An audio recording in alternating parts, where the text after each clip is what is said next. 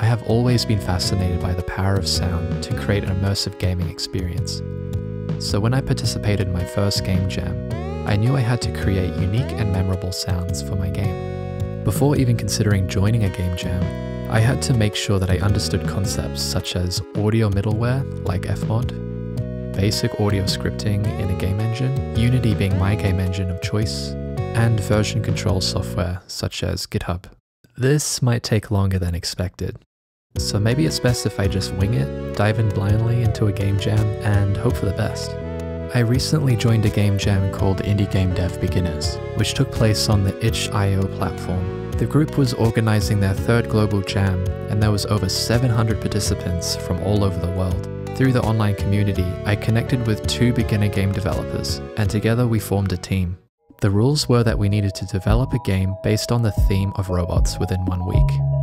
My team and I began brainstorming ideas for the game, and we came up with a concept for the main character. The story is that this robot had been exiled from its RoboClan and was determined to take revenge by returning to the city. As we continued to develop the idea, we thought of various types of enemies that the player would face throughout the game, deciding to make each enemy distinct by giving them unique weapons, which the players can pick up and use to defeat more powerful enemies.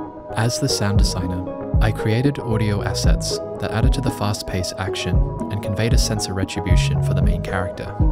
This included aggressive robot voices, weapon sound effects, and intense fast-paced music. Let's take a look at these examples. For the robot voices, I use frequency modulation and granular stutter and glitch effects.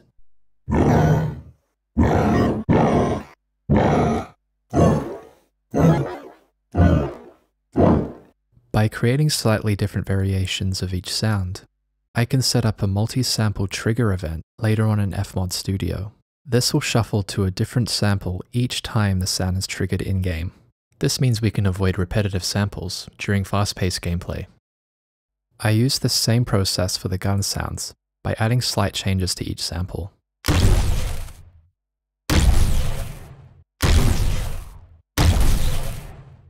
For the music, I wanted to create an aggressive bass synth using modular synthesis and VCV Rack.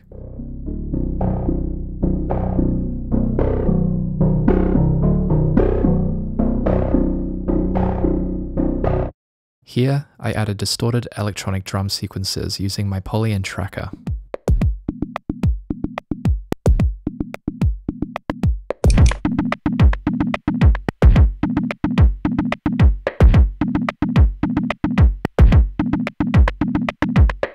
And this is how they sound together.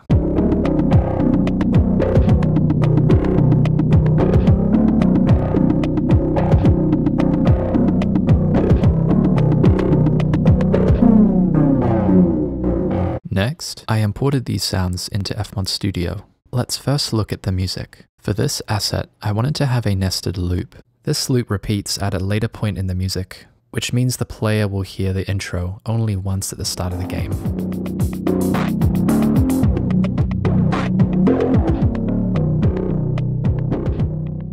And here are the other sound assets in FMOD. Enemy detected.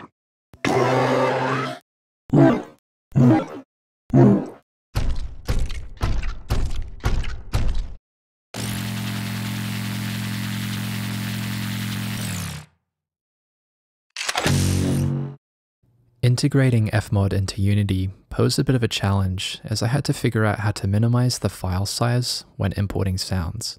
I was able to overcome this somewhat by learning about the single platform build option. This allows Unity to read the bank files that FMOD creates. These files contain all of the sound and project data in a compact form that Unity can easily read. Exporting FMOD bank files fixed the portability issue while setting up my team's GitHub repository without including all the audio files. When I thought the coast was clear, next I encountered issues with FMOD files on the repository. These files are used to update and cache the FMOD project save data, which isn't required once the bank files are exported and read in Unity. To solve this problem, I updated the git ignore text file, removing all unnecessary files from being uploaded after every commit. Once these issues were resolved, we were able to make some quick progress on the game while pushing many updates to GitHub. let's look at the final game that we published on itch.io. This is the main menu of the game, and you can hear that I added a UI sound and bass loop. When you start the game, the music suddenly changes to the main theme, and you can hear an eerie ambient drone, which adds to the environmental design. You start the game with a laser, and the sound loops while the right mouse button is pressed. Once released, you can hear a discharge effect, which ends the loop. Using a parameter called firing, I can track when the player presses and releases the button. Let's look at the voices and how they are triggered in Unity. These enemy robots can detect the player at a certain distance away by using an on-trigger enter method.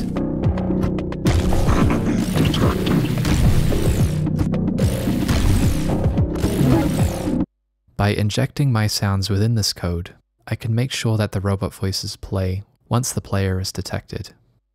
Since this is within the enemy prefabs, this will apply to all enemies that spawn into the game. After learning how the prefabs work in Unity, I found that I can use prefabs for the collectibles as well, by adding a play on awake method anytime the player picks up a collectible.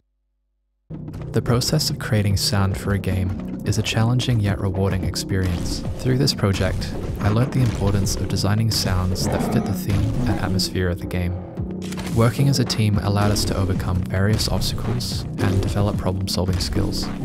If you're interested in game development or sound design, I highly recommend pursuing projects like this to gain practical experience. If you're interested, you can play the game using the link below.